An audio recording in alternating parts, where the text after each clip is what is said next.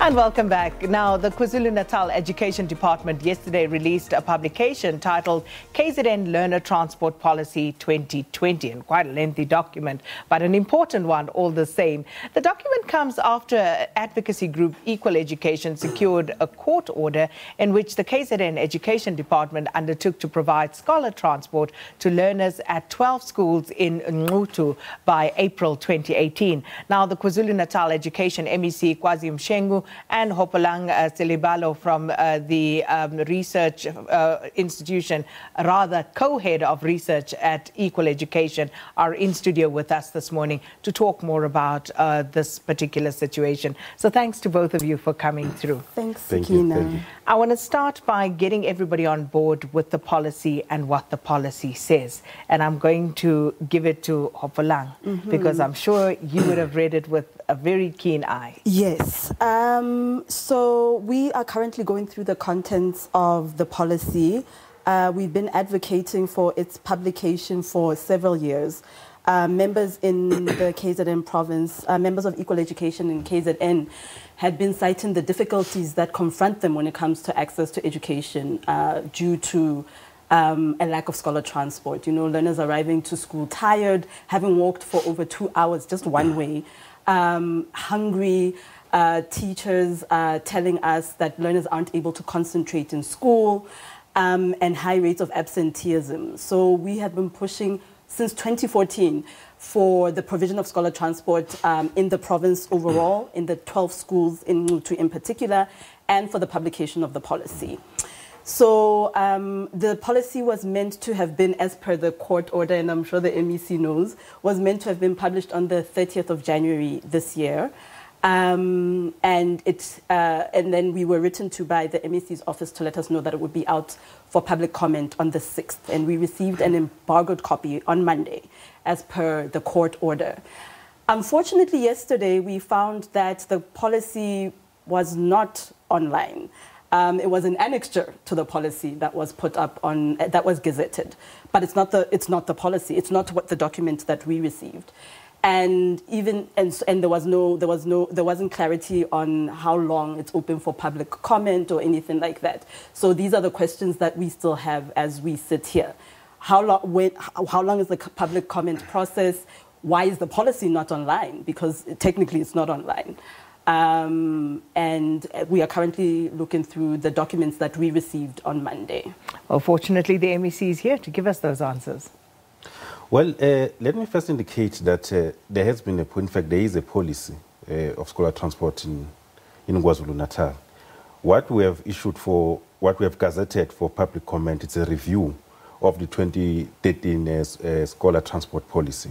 And we reviewed it to be in line with the national policy, which was issued in 2015. We concede that there should have been a quicker process to review that process, I mean, the scholar transport policy, because the national one was issued in 2015, and for about 4 years now, the department has not been able to align our provincial policy with the national policy. So to say that there's not been a policy in KZN is not factual correct. What has not been done over the past few years, which should have been done, and that's my contention, was that we should have quickly aligned our provincial policy with the national policy, which is actually what we have done now. So the gazetted one, I'm sure the technical errors or in terms of uploading the policy should be corrected speedily. But what we have done so far is therefore to align and close the gaps of the 2013 policy, scholar transport policy, because that one had a number of gaps, Sakina, which then exposed the department into a situation where we will be transporting learners, which in our view we were actually not supposed to transport, as learners such as those that will prefer a particular school and leave the nearby school.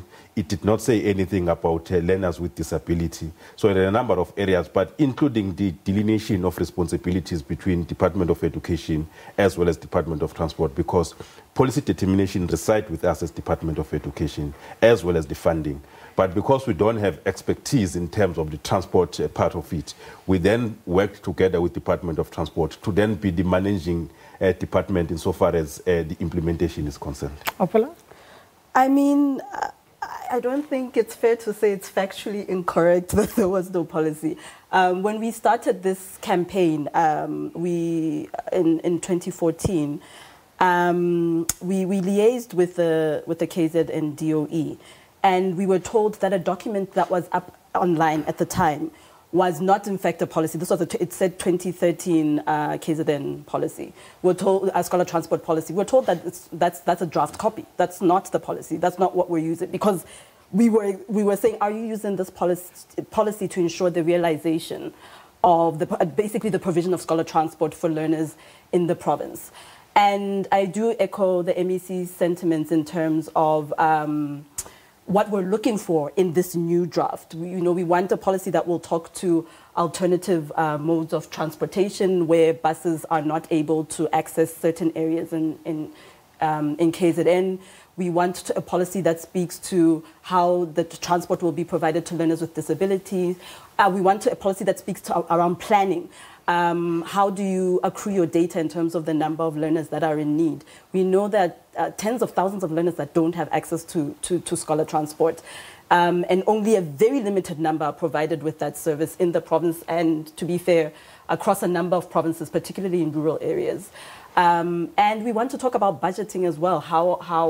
What is the plan to ensure that every learner in need is able to be provided with scholar transport? So, MEC, how many learners are in need of scholar transport in KwaZulu-Natal? And then in response to Hopolang's question, the budgeting process, how much do you need? In terms of our records, we have about 117,000 learners that are deserving to be provided with scholar transport. But because of limited funding, we are only able to provide about 58,000 learners across the province of KwaZulu-Natal. And that's come from the national grant of about 218,000. We wrote to the provincial treasury to request more funding. We were able to get about 100 million. But if we were to transport everybody who is deserving, or every learner who's deserving in KwaZulu-Natal, we need about R1 billion to run effective scholar transport in KwaZulu-Natal, because KwaZulu-Natal is quite a rural area. They are more concentrated around the area of Nquthu. There are a number of areas in KwaZulu-Natal. You go to Nkandla, you go to Mkanyagute, you go to Pulwa, a number of them where there are still learners who travel longer distances in order for them to access education. And we are obviously confined as a result of lack of funding. In our view, as a department, we would love to obviously transport every deserving learner, but because of budgetary constraint, that is why so far we're only able to provide for about 58,000 learners. Is that a good enough answer, though? Is this a question of we would love to, or is this a question of the rights of learners to access to education? The right of learners to access to education is not in dispute. But it is if you can't get them to centers where they can access that education. It's an issue of executing what you can within the available resources. As we know that we have been complaining about budgetary constraints. Let me make an example. We have added scholar transport for learners who had to cross rivers in order for them to access education. And that was outside the budget for scholar transport. So we had to reprioritize within the baseline of the department, which means now there are capital projects that we can no longer be able to do, because we then had to say, what is a priority? And in our view, the priority was that let's deal with this issue because it puts the lives of our learners at risk. So we had to reprioritize. There are projects that we had committed to do, which we can no longer do now. So it's not an issue of disputing the right of learners to education, to access to education, but it's rather an issue of the availability or lack of resources, as it were. I know you want to say something, Hopolang. I mean, it brings to the fore a learner's right to access to education, but also learners' rights to safety. Learners tell us that they walk.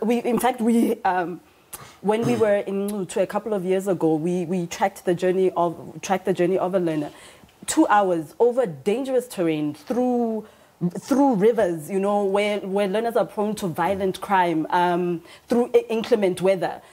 So it's education and it's also safety. And we hear this a lot when it comes in the education sector around budgetary constraints. But I mean... Is it a valid concern, though? We do know that we've been seeing a shrink in budget in the education sector. So we've been advocating for a conditional grant around scholar transport. Right now it's funded through an equitable share.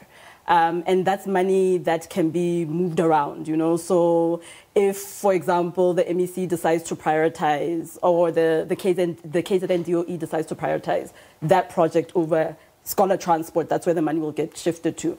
But with a conditional grant, then we know that particular money is earmarked for that particular service. And that's something that we've lobbied National Treasury around, the Department of Basic Education around, that you need, this is a critical component to the right of education for learners, to their right to safety, to their right to dignity. But I just want to go back to a point that the MEC made when he said that about 176,000 learners in the province that are in need of scholar transport. This is what we received in the report that was submitted to the court and to us last year. The figure was initially 370,000 that we got from the department at the beginning of 2019. So also there's issues around data collection. We're worried that learners are falling through the gaps. When a figure shifts from, oh, we have 370,000 learners in our province that need scholar transport, to several months later, actually it's 176,000 learners that need scholar transport. So there are a lot of dimensions that need, or a lot of issues and factors that need tightening to ensure that learners in the province receive scholar transport, because this is life. This is life and death. But coming back to those budgets, MEC, and in terms of line items, where do you spend most of your budget as the KZN Department of Education? Well, if you were to remove other conditional grants, 91% of our equitable share goes to the compensation of employees. And we still have to, well, look, we're quite a big department. We have 90,000 teachers in the system, and that's outside the public service employees. So 91%, if we were to remove the calculation of a conditional grant, it goes to the compensation of employees. Then the other percentage, remaining percentage, goes then to capital projects like building of schools, sanitation, new schools, rehabilitation, and other projects which we run as a department. We are currently trying to build an ICT package so that we get along with time. And that eats into the remaining percentages it do. So it's quite a pressed budget that we operate within as a department. That's more than pressed. It sounds depressed. So given what you're telling us right now, you're realistically telling us that actually nothing can be done. We're not really going to see any serious shifts in, you know, whether it be infrastructure, scholar transport, or anything like that, not anything significant, judging by what you're telling us about your budgetary constraints. It means the pace within which we want to move will be hampered. We'll continue, obviously, to build new schools. But let's not play semantics. Let's not raise people's hopes unnecessarily. No. Let's tell people what the situation is. Yeah, as we say, the situation obviously is not permitting for us to proceed with the speed which we want. We're no longer in a business really of making unrealistic promises. It's one thing that I've taken bullet for as an MEC to say, we're not going to go around the communities and say we're going to build schools, we're going to build schools. We will only make that commitment when there is a budget available. And that is why we're saying that it's as you're correctly saying, it's quite a depressed budget.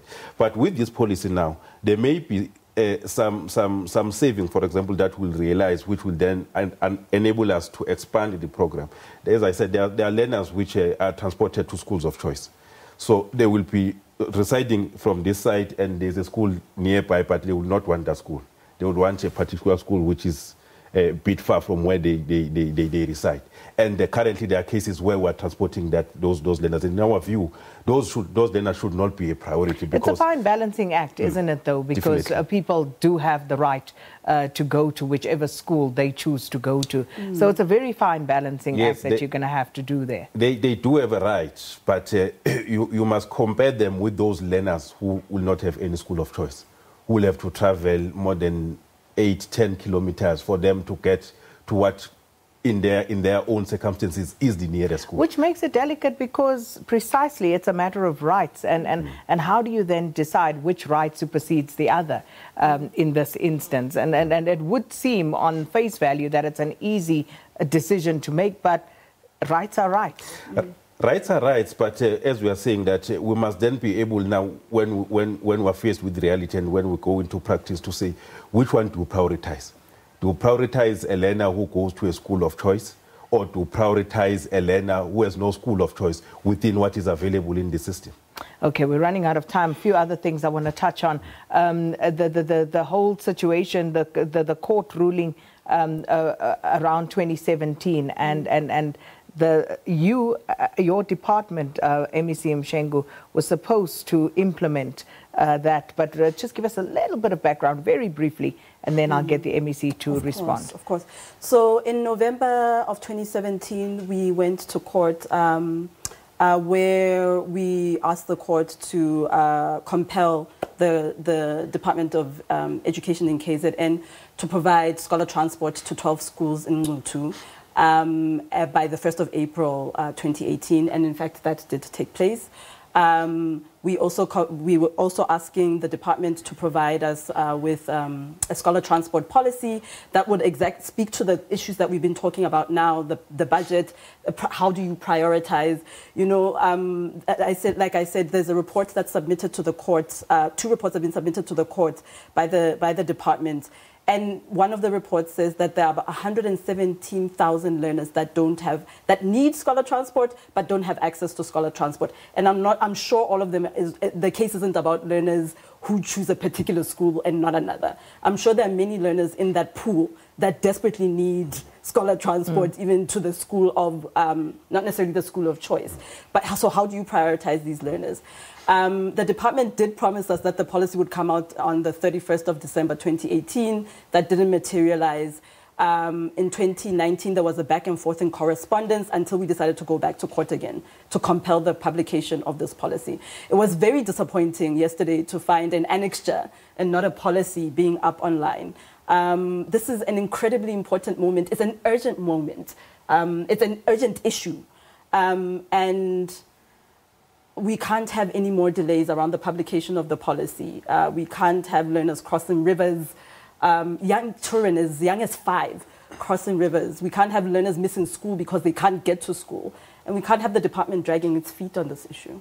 And before you respond, MEC, you know, the optics around this, there are so many things going on that makes this unpalatable. That situation that you and I spoke about around people being housed at Zimbali as they are adjudicating a tender process, is that still ongoing? And especially given the need that exists in things like scholar transport and infrastructure?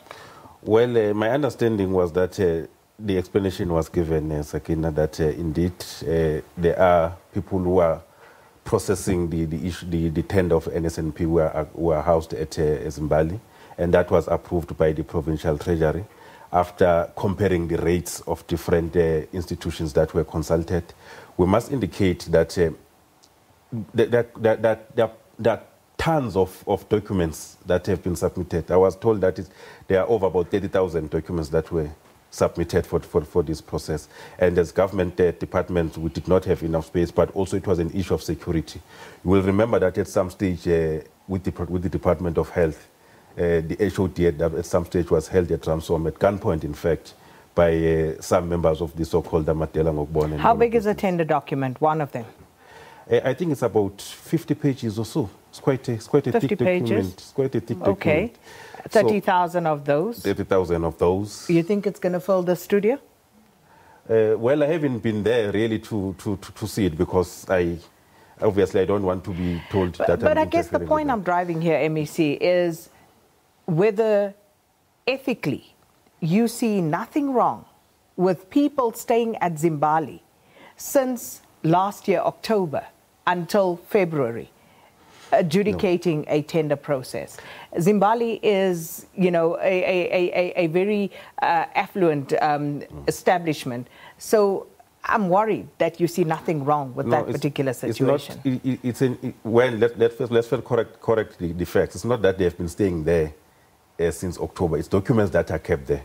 They will go there as and when they need to do work, which sometimes goes beyond... That's not what your HOD said. Beyond going working hours. So the issue here is not that I'm saying there's nothing wrong or I'm saying there's something wrong there. I'm putting the fact at play to say that process was above the board. They even consulted with the provincial treasurer to say these are the institutions that which will have proper security for the documents and ensure that the process is processed timelessly and without anyone tainting the process, as it were. So it's not an issue that the department did under the carpets or under the wraps. I am advised that the rates that we got from where we are currently is not the normal rates of the hotel that will be charged when you go there. That's a new bit of information on that particular score. But again, perceptions are all powerful, and the perception is that your department is spending money housing people for 4 months at Zimbali while children don't have transport to get to school. That's the perception, and that's something that you need to manage. We're going to have to leave it there. KwaZulu-Natal Education MEC Kwazi Mshengu and Hopolang Selebalo, the co-head of research at Equal Education, talking to us about the state of schools in KwaZulu-Natal and focusing on scholar transport and infrastructure challenges. The department yesterday released a publication titled KZN Learner Transport Policy 2020, Equal Education, saying it's an annexure. Let's bring you your latest news.